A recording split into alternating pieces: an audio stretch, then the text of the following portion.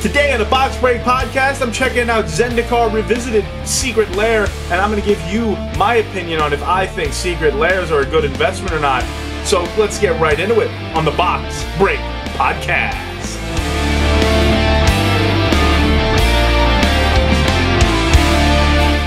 What is up and what is good and what is going on? You are watching / listening to the fastest growing financial podcast based on cardboard pictures of cartoons. So today on this December the 4th, 2020, I am going to open this Secret Lair Drop Series Showcase Zendikar Revisited Foil Edition. Now, normally on the Box Break Podcast, I open up booster packs from sponsored patrons of mine, and they will receive the cards. But sometimes I want to do a video to talk about products in general, right? Sometimes I just want to think about, you know, the markets in general, things, products that I find interesting. And I think that Secret Lairs are now over a year old, and we have enough data where it's worth talking about. Because earlier on in Secret Lairs' life spans, everyone had thoughts about what they were going to be. There's some people thought they were going to be the end of the game. Oh my God, WotC's, they're selling direct to consumer. Ah! And you know, or there were some people who were like, listen, it's fine. There were some people, these are just so stupid, I don't like them. And there were a lot of people who thought that they were cool. Usually the people who were stupid were much louder. But now I like to take an approach where, listen, I wait and see. Let's see what there is. And I just want to talk about Secret Lairs in general as an investment. This is, of course, the Box Break Podcast. We host this podcast. I host this podcast every Monday, Wednesday, and Friday at 8 o'clock p.m. Here, please be sure to like, share, and subscribe. Check out the Instagram link in the description below, the Twitter, the Twitch, and all of the stuff below. And while we're doing that, let's get right into this Secret Lair Drop Series, and I will be discussing my thoughts on if these are good investments. Now, in order to say whether or not I think that this is a good investment, I need to first describe what my opinion of an investment is. You know, in the raw, the investment means, you know, something you buy to make money. When I think of an investment versus a flip, though, in my more modern approach, right, in a more, you know, nuanced approach than just say, oh, you're just doing it to make money, I like to think of it in a long term, right? Something that if I were to buy this today, in X amount of years, will I have seen X amount of return compounded and adjusted for inflation over time? That's what I look for when I look for a investable. And I believe that cards and collectibles are investments. I wouldn't have a YouTube channel talking about it if I didn't believe that. Correct? Right. So that makes a bit of sense. I will say that as far as an investment goes, Secret Lairs are not good. Period. I will come out and say that these are not good investments, right? Now, but you could say, hey, you have all of these. You know, you bought these. Now, let me explain what I was doing for a while with Secret Lairs. And this isn't anything crazy or special. You know, I don't think that this makes me a particularly unique person in this. A lot of people were. Just people weren't talking about it as much, right? And the reason why is what I was doing was I would just buy the maximum allocation. I would wait the month at the time, or maybe 3 months at the time, and then I would buy I would just resell all of them until I got my money back, and the rest were free. So normally what it would do, like with the Theros Stargazer ones, I got pretty lucky, is I would buy the 30 I was allowed. I would sell enough of them, and the rest I could do whatever with. I could punt them across the room for all I care because I have already made my money back on them, right? Now, all the Secret Lairs come with a random Planeswalker from War of the Spark. I'm personally bored of these. I think that I wish they would go to something new, but whatever, they exist. I know you can get, I think it's either Nissa or Nahiri. So it's a Nissa who shakes the world. These things were really cool at first. They are a little bit played out by now for sure, right?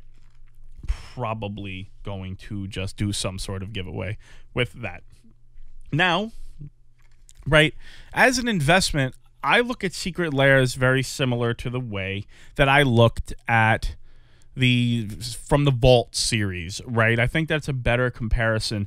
People want to compare Secret Lair to something. I think the only thing I could really compare it to is like a From the Vault, where you're getting a select amount of cards, where people say, oh, they're selling direct to market, like selling singles. It's like, well, in theory, I think so was From the Vault, right? It's just they were just selling singles for $4 a piece or whatever they were at the time, right? MSRP and From the Vaults are usually $40. There would be 10 cards. Boom. You get yourself, $4 a card. So to me, it's the same thing as I'm selling singles, right, when it was From the Vault. And I stand by, even though some of those From the Vaults have been good returns and good investments, I stand by I don't like them.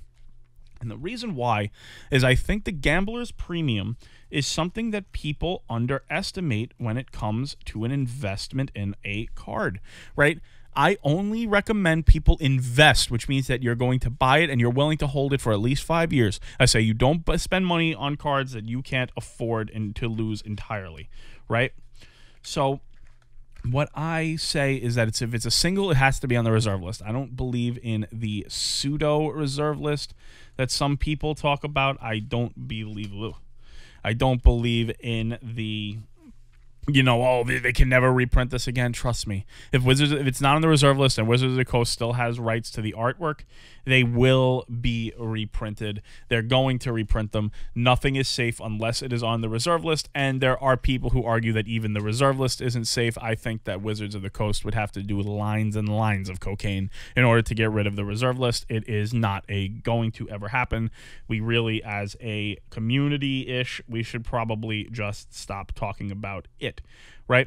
So just looking at the cards from this here, I got the foil Avenger of Zendikar. There is a very clear, I don't know if it's coming in on the camera, print line on this. These are already a little curled, nothing too bad there. Then we have a Admonition Angel, pretty nice card there. The artworks on these are beautiful. These are beautiful cards. Royal Elemental, beautiful card. These are all Commander style staples. Zulaport Cutthroat, right? Very nice. And, of course, Warren Instigator, which was one of the most hyped up cards at the time of release of the original Zendikar. So, to me, these Secret Lairs as investments, I don't like cards that don't have a randomness to them. I don't like products that you know what you're getting. I don't like investing in dual decks. I'm not a huge fan, although I do have some of the Commander decks. I know some people like Commander, and they do well. However, to me, it never really tickled my fancy. I'm like, I could spend the $40 a deck or whatever it is on that, or I could spend the $80 and buy a bunch, or I could just buy the booster boxes, and I think that they'll tend to the booster box I have more faith in over time. They already reprint the full Commander decks in Anthology. I'm not a big proponent of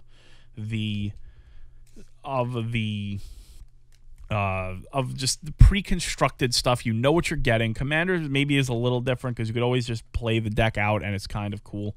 But to me, I like things that have a level of randomness where you open a pack and you don't know what you're going to get. So there's always a premium to that. A boost, and the supply of them will always tank over time.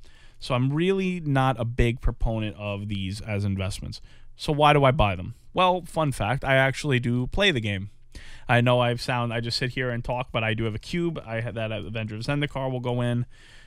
Which is the reason I really got this. I'm going to just probably sell these as singles and just try to get the Avenger of Zendikar as close to free as possible, because the Avenger of Zendikar is in my cube. So that's why I bought it. Just full disclosure. All these other stuff, I bought them just to, I wanted some of the cards, so I tried to buy more of them. That way because if you remember back on my episode about how to get cards for free, I said if you buy more than one and you can sell some at a profit, they become free. So I'm going to try to at least recoup as much of this as possible, and sometimes it doesn't work out. Right? Sometimes it does not work out. The cards don't appreciate over time, and, it just doesn't really work in your favor. But when it comes to Secret Lairs, now that the cat's out of the bag, that everyone knows you can just buy the product and you can just flip them, and just try to make your money back on it, right? And it's really like, to me, buy the ones you want. You know, the new super drops, they're cool, but if a summer super drop didn't make a ton of money, none of these will. Everyone understands it. They're cool, they're neat, but, you know, wouldn't recommend buying them to hold on to long term at all. I would recommend just get the ones you want. They're fun if you want to play with, but don't sit here and think that these are going to be some huge cash avenue. So with that, thanks everyone for watching. I do appreciate it. If you like the video, please be sure to like the video and subscribe to the channel. We'll have more content coming up very soon. Appreciate it very much. I hope everyone has a wonderful rest of their day.